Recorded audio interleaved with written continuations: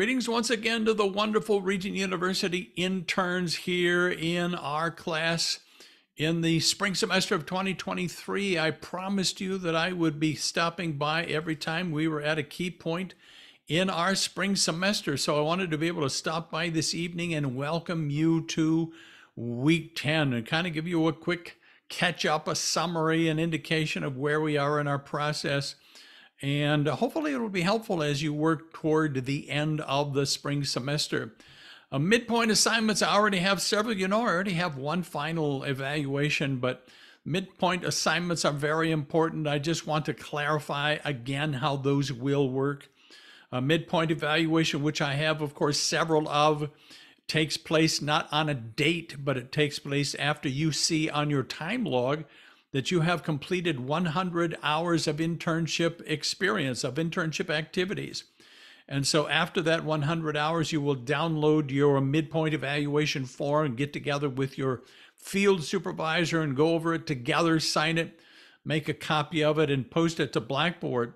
And then we have a couple of other kind of, they're connected, as you know, to your foundational spiritual formation class. They're updates, really, in that sense. So there is the spiritual formation portfolio update. I provided a date of March 5, which has come and gone. But as you recall, due dates are very, very flexible. They're theoretical in a sense, in that all of our students, all of our interns are working independently from one another and on their own unique schedule. And so that's why the midpoint evaluation, it does not aim at a date, but rather at a place in the internship. And so I have always stated that I will grade your update assignments early. If they come in early, I'll grade them early. If they come in late, I'll grade them late, because there's really no such thing as early or late. I've just posted some dates around the middle of the semester so you would have a place to aim at. Spiritual formation portfolio was such an excellent opportunity just to download that template and then to interact with it. It reviews the 7 areas of Christian spiritual formation, holistic formation that you have already had, and just brings a quick update. So it shouldn't require a lot of writing on your part, but just thinking about, okay, where am I now based on what we learned in that class? And then the resume update, March 19, of course, it's right around the corner. That's simply your most recent resume. Obviously, you're not applying to me for a job necessarily. It's just your most recent resume. And you did some work with your vocational formation in that foundational class. This is just an update. And so I appreciate being able to receive these 2 documents for you. They're an important part of your internship. And then, of course, we have final assignments. We have the final evaluation, which again is not aimed at a date. It simply takes place after you have noticed on your time log that you have completed 200 hours of your internship activities.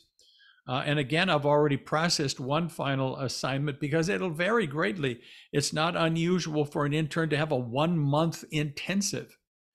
And so it comes and goes rather quickly, sometimes in the middle of the semester, sometimes toward the end of the semester. So whenever you've noticed that you have those 200 hours, then you will download your final evaluation form, get together again with your field supervisor and go over it together, sign it, copy it, and post a copy to a Blackboard. Along with this assignment, you will then post a copy of your time log, which is a record of those 200 hours. So I need to be able to see that as well to confirm that you did, in fact, have qualified 200 hours of internship activity. That's coming up. You remember April the 29th is the last day of the spring semester, so I can't accept assignments after 11:59 p.m. Eastern Time on the 29th of April. So remember, that's really ultimately the only due date we have per se. So keep that in mind as well. The journal is something you no doubt have been working on as you go. Again, on your time log, every time you've noticed that you have another 20 hours of internship experience, you will compose a journal entry that is really kind of a combination of report and diary. It's an opportunity for you to reflect on your experience during those 20 hours. So that will result in 10 entries. You can use the journal tool in Blackboard to compose them, or you can actually compose those entries in something like a Microsoft Word document, post the entire document at the end of the semester.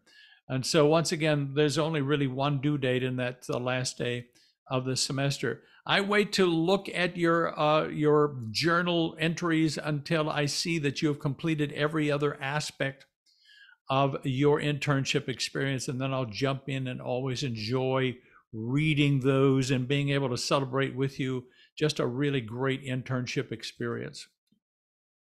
As you know, your internship experience gives you an opportunity to put boots on the ground. It's an opportunity to add to your learning, but also to grow personally and professionally, to provide servant leadership, to be able to apply the things that you have learned in your master's degree program up until now. What a great opportunity it is, and what a great job all of you are doing. I'm so very excited when I see the various kinds of things that you're doing.